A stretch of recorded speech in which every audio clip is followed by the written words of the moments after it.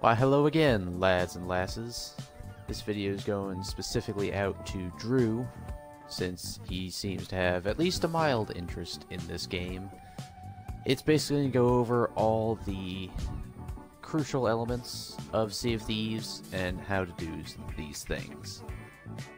These things are going to include the 3 C's of Sea of Thieves. It's controls, currency, and combat. So, without further ado, controls are rather similar to any other first-person game. Right stick looks around, left stick moves you, up, down, all around. Very typical. There's a variety of NPCs or non-player characters you can talk to in-game. That's always done with the Y button. Most of these people will have some sort of stock you can buy from, and I will get into that later. To open a barrel or other container, it's X. To take things out in mass, you can press A, and it will take everything from a certain stack that you can carry. Or to take out an item individually, you can press Y, just like that. You can also see that in the bottom left corner of your screen. It's very simple to follow, and B obviously exits the menu. With certain resources, you can only hold up to a certain amount. You can only hold 5 planks at a time, 10 cannonballs at a time, and 5 pieces of food at a time. Once you're safely outside, A is the safest, easiest way to jump, or you could just do a fall, which, you know, it's gravity. Left stick is sprint. Now, for wielding your weapons, Y will bring out any of your weapons. Just like any other shooter, if you have a gun equipped, left trigger will zoom it in, right trigger fires, and it will automatically reload as all weapons are single-shot weapons. Your sword, left trigger will block. You move more slowly while blocking, but all frontal damage from other swords is negated entirely. Right trigger will swing.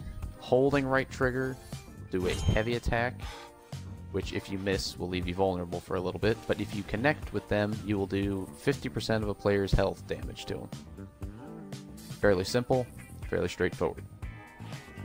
Now for currency, as you may have seen before. In the top right corner of your screen, there are 3 types of currency. The one all the way on the left is called Ancient Coins. Is this game's version of microtransactions. You pay for those, you can buy certain cosmetics or emotes or pets or other nonsense. The middle currency there with the little blue, was that hexagon? That is called doubloons, which, you know, it's a pirate currency. Those you get from special missions you can get from this fella, and just from completing commendations, which I will also show later. The final currency on the right is gold, which you just use to buy cosmetics, voyages, and that's pretty much it. There's not too much to do with any of the currencies, as you don't really upgrade weapons to be better than other people, you just get skins that you like. So it's pretty simple there. Now, going back to talking to Stitcher Jim, or any other NPC, some of them will give you voyages you can complete. Like here, you can see these are free as they cost 0 doubloons apiece, and I will show you about voyages in a little bit. Also, there's a variety of NPCs that offer you cosmetics, such as these. I don't really care for most of them, but you can also see these cost gold. It uses that little gold symbol. The next tab, which you can filter through with RB as it shows at the top left there, these then cost doubloons to do. So the currency and purchasing of this game is extremely simple. Bring back some goodies. Next up, we have cosmetics. You may have seen at the beginning. You can dress your pirate up however you wish. Normally you start off with just your underwear and nothing really. But the game starts you off with enough gold where you can at least get a decent set of clothes so you don't look like a bum the entire time. The other part of cosmetics is your ship. I'll get down there and show you momentarily.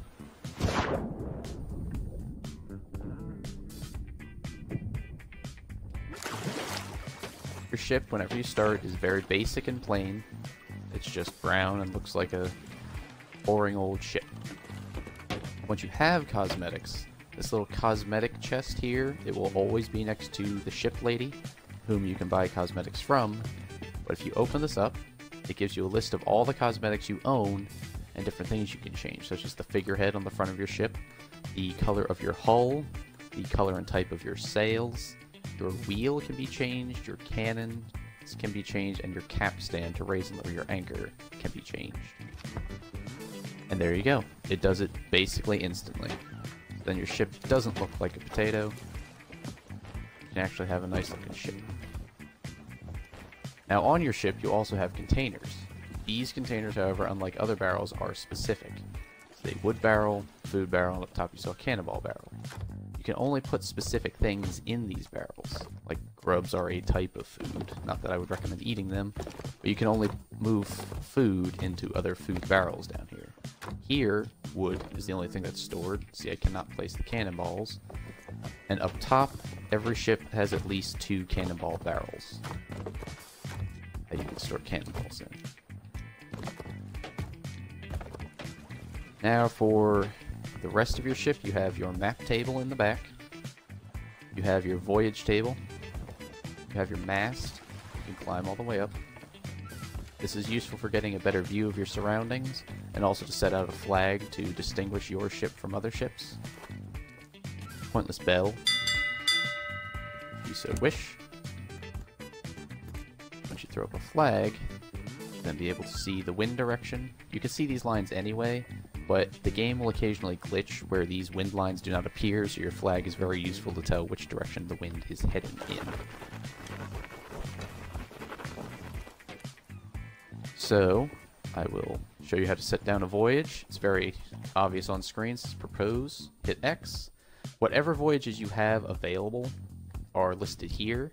You press A to propose it, and even if you're by yourself, you have to press X to vote on it. Then bring up these little black bars. The bottom will show you what players are involved in the voyage, and the top will show you the name of the voyage. Now, this may be a little confusing since I kind of ran through that pretty quickly, but I will slow it down for you here. When you have a voyage, it doesn't look like anything special. It just says quest received, you have all that fancy stuff. You'll have to hold the left bumper on your controller to bring up a radial wheel, and then use your right stick to select the different slots here. Since this voyage I selected only has one, then bring up the map. Press right trigger to pull the map up in front of your face. It's fairly simple. And any maps that depict islands, you will get used to it, but you then have to go to the map table and find out what island it is. I just happen to know that it is this fort here. I'll zoom in all the way so you can see. See the shape of that, and then the shape of that. That shows you what island you need to go to. And the map, as you can see, the compass in the bottom right corner is very easy. It's north, south, east, and west. Nothing too difficult. That is basically that.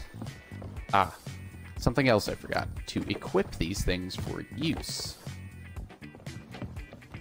Not that you'll ever need to hold cannonballs, but if you hold the right bumper on your controller, it brings up a different radial wheel. Top is food, top right is cannonballs, right is planks.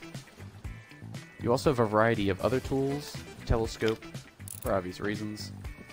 You also press right trigger to zoom in on this. You don't hold left trigger, even though you would probably assume it would be left trigger to aim, but to use it, you just hold right trigger. The shovel is useful when you're going to dig up different types of treasure that's buried, such as the ones on this voyage here. All these X's, we'll have to find them and use the shovel to dig them up with right trigger. Lantern, press left trigger to hold it up, right trigger puts it out, turns it back on. The bucket. Bucket is useful for when your ship takes damage. Your ship will begin to fill with water, so you'll have to scoop it up and throw it right on out, bailing out your ship. I can give you an example here. Water is now partially filled the lower portion of my deck. Just scoop anywhere, pick up the water, and you chuck it, putting you at less danger of sinking. The compass is, well, it's self-explanatory. You can buy different skins for the compasses. I have this cool red fiery compass, and you can just basically use it as you would any compass. It shows you what direction you're facing. Nothing exciting there. If you hold right bumper like this, you'll see X brings up more. More gives you a variety of other things. The speaking trumpet on the top lets you talk to other players if you're not in a party. The concerta, I believe it's called. It's just an accordion. Tankard lets you drink and get drunk. Drum, self-explanatory. Fishing rod lets you fish. I'll get into that later. Hurdy-gurdy, also another instrument. The pocket watch. Some voyages will give you a specific time and day, and this pocket watch will always show you the current time and the current date. Months don't matter, it's just the days on the voyages. And lastly, the banjo for some fine music. Just hold right trigger and it'll play 5 different songs that appear in random order.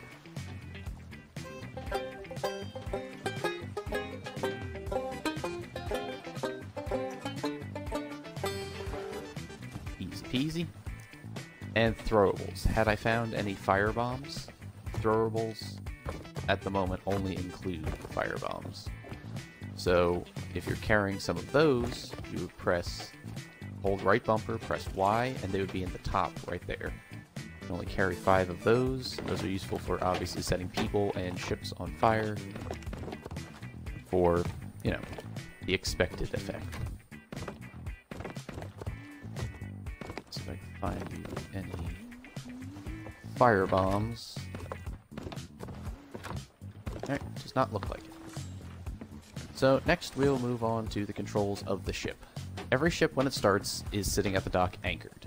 So you have to press X to grab hold of one of the handles of the capstan, and you can just push forward. You don't have to hold X. And this will let you raise your anchor. It goes faster if another person is holding the other side of the anchor arm there. That way you can basically go twice as fast. The wheel, as you would expect, any wheel will turn the ship. Ship turns are sharper the more your sails are up. As you notice, I'm not moving because my sails are not down. There's a sail length cleat and a sail angle pulley. The length adjusts how fast you're moving, and the cleat, the pulley will adjust your sails. If you turn them into the wind, obviously you'll proceed to go much faster. Your ship will not stay straight. No matter how straight you keep the wheel like this, it will move because the water physics in this game will move the ship for you. Now, if you have the wind against you, your ship will still move. It will just be far slower. You will never not be moving if your sails are down. Just to give you a quick example of the turn, it takes longer to turn yourself when your sails are all the way down. It's just like driving a car in any game. You turn worse the faster you're going. You hear that little thump? That means that is the end of the turn, and the wheel will not turn any further in the direction you were just turning. Once you straighten out your wheel, keep turning so I can put that slow. You'll also notice that sound effect, and the look will show you when your ship is moving faster when it is caught moving. In the middle, you hear a different thump. Kind of like that, instead of a creaking. That means your ship is going as straight as it can for the time being. And you just have to keep constantly monitoring where your ship is going. Now, since I showed you before on the map, you have to head north to find this place to dig up these treasures. On the map here, it shows the path you're currently taking. And you can also see where the islands, all the islands are on the map. Left trigger zooms out, right trigger zooms in. It's fairly simple. Combat. Since I remember the other day you asked me about combat in this game, more specifically bullets, you asked if bullets are hard to find. They are not. because you can see the little counter in the bottom right corner says you have 5 shots for every weapon. Once you're out, you can't reload, but come down here and press X. You'll be very easily able to reload your weapon.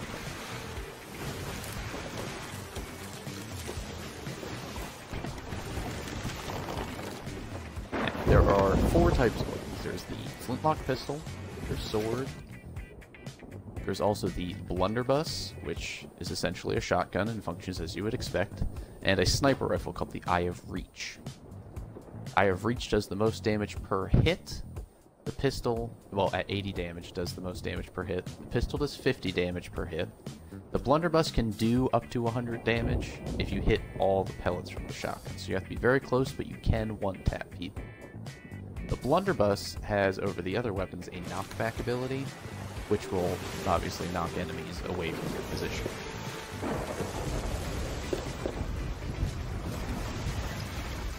Now, not that there's anything at this small island we're approaching, but I can show you 2 methods to stop at an island. Both very similar, but one is more effective than the other. You could, much like driving a car, just raise your sails completely to basically coast to a stop. And since I know you own a boat crew, you understand boats do not stop on a dime. Neither will these ships. So you can casually coast up to an island and eventually you'll come to a halt. At some point.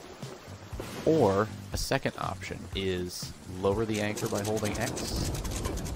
This will stop your ship dead wherever it is. If you're going fast, you will lurch forward a little more, but your ship will halt. I always recommend when you're stopping at an island to raise your anchor again, as if someone comes upon you and begins firing at your ship, all you have to do then is simply drop your sails and you're ready to go. You don't have to go through the whole winding up the anchor animation, because you can be knocked off your anchor by another player, by their cannonballs, by a variety of means. And lastly, even though controls took up a huge portion of this video, moving on to the final C, which is combat. Combat can involve a variety of situations. It also all depends on how you play. You could either end up fighting mostly against AI skeletons, which are fairly easy to beat. You can end up fighting against other players, such as that ship over there. Or, in some cases, you'll end up fighting against a Megalodon or a Kraken. Those fights take place from your ship strictly, and only out in deeper waters. So I highly doubt we're going to find a Megalodon or Kraken. I'm also hoping we don't get involved in a player versus player battle, because I will probably lose given that I am playing by myself. So, I'm hopefully going to be able to show you some PvE fighting against skeletons. Perhaps that'll even allow me to take some damage to show you how to repair your ship should you take fire.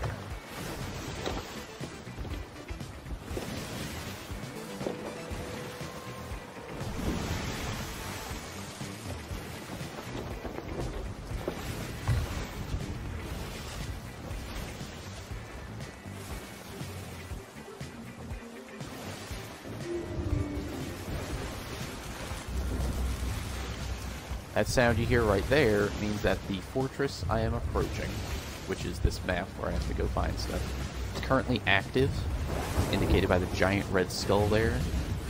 Most forts in the game world are inactive at one point or another.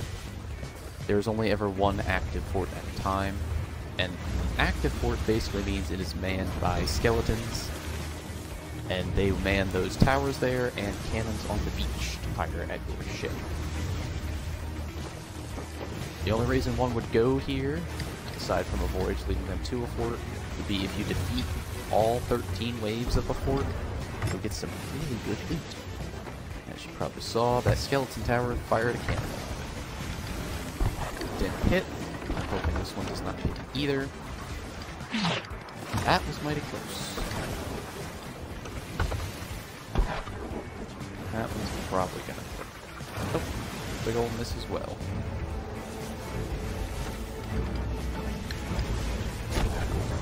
That one. I'll show you in a moment once I park. Just how to deal with damaged light defense.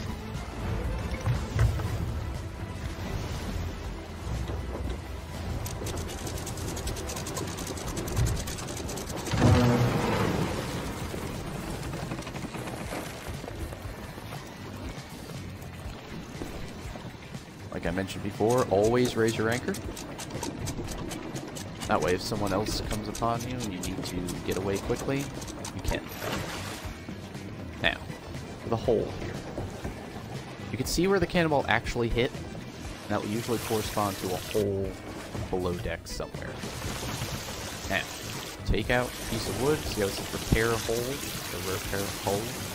Just hold right trigger until that little circle fills. You've got a patched hole. Some holes are bigger, such as that one, that take a longer amount of time to patch. Smaller ones take maybe 2 seconds, while that one took 4. Then all you do is scoop the water out like I showed you, and your ship is safe again. Had I just left my ship with that hole in it, eventually I would have sunk. When your ship sinks, if you die, you have to respawn back at your ship, which spawns somewhere randomly in the world. Now on to combat.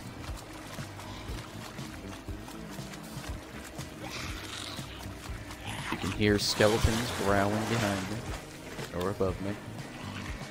There's different grades of skeletons. All of the plain white skeletons, very easy to beat, because they all have the lowest health.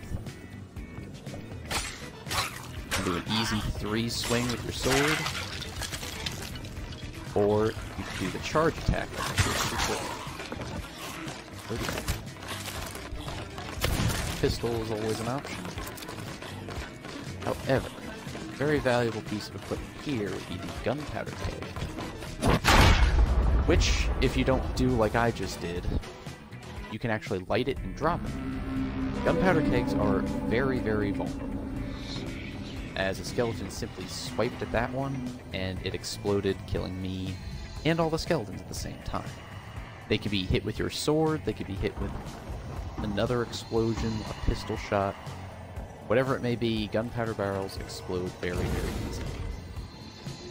Every time you die, you end up on the Ferry of the Damned.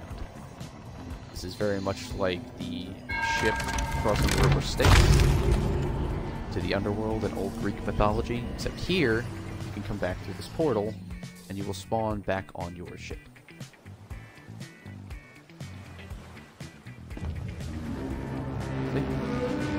So if my ship was sunk, I would not be able to spawn right back here to continue this fight. Now for the Voyager.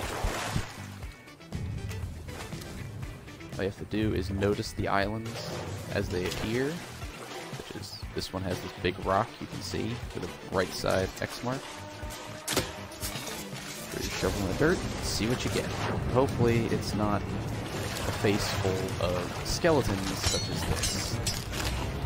They will attempt to eat you to death. Oh my.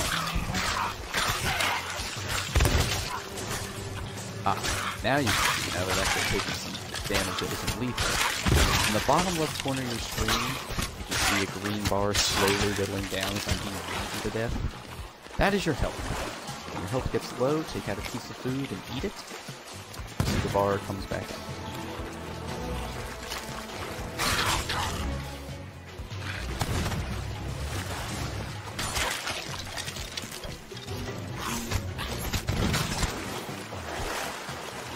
Blocking would have been effective for me right there, but it's pretty bad here.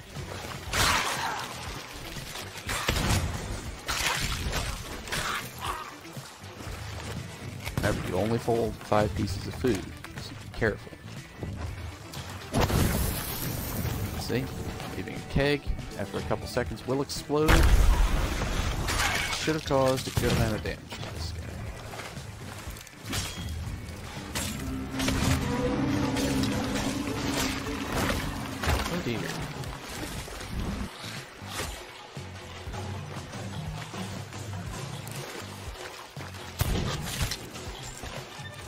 as hit markers every time you get a hit on an enemy. My goodness.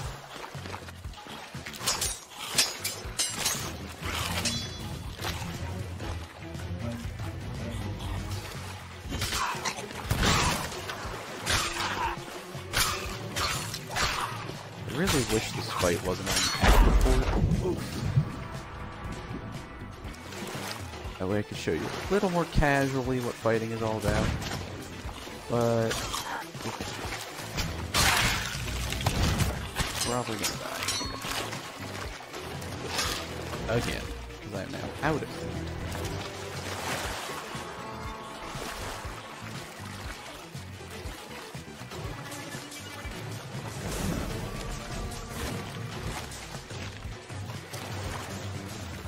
Ah, swimming. Got to tell you about swimming. So you have to go underwater. You have about 45 seconds until you begin to drown and take damage. You will not die. That's something you never really have to worry about. There are different grades of food, with banana being the lowest. But as you play, if you play, you'll come to notice like, which ones are better, which ones are worse. Oh. Sometimes if you get into a sort of little buggy area where your character can't get out, you will just be teleported back to your ship as opposed to being stuck there for an eternity. And that is pretty much the basics of the game. I didn't really go over ship combat too much because I did not get into an actual fight. But other than that, that's basically all you need to know for the game. If you are interested, just be sure to let me know, and maybe we can set sail sometime. I always have a dedicated first mate with me, except for today, because he is out. But typically, it'll be the two of us on a small ship, but if we were to have a third, I could show you the larger ships in the game. So, this has been Doodleman149, and as usual, thanks for watching, and I hope you have a nice day. I will see you later. Hey everybody, thanks for sticking around to the end of the video. I really appreciate it. If you've stuck around this long to see this, then you must have liked something in the video. So if you want, show your support by dropping me a like, maybe even hitting that subscribe button, and hitting that notification bell so you know next time I upload something. And I hope you're having a pleasant day, and remember, you are important to someone. If not me, it's someone else in your life. So, this has been Doodleman149, and I will see you later.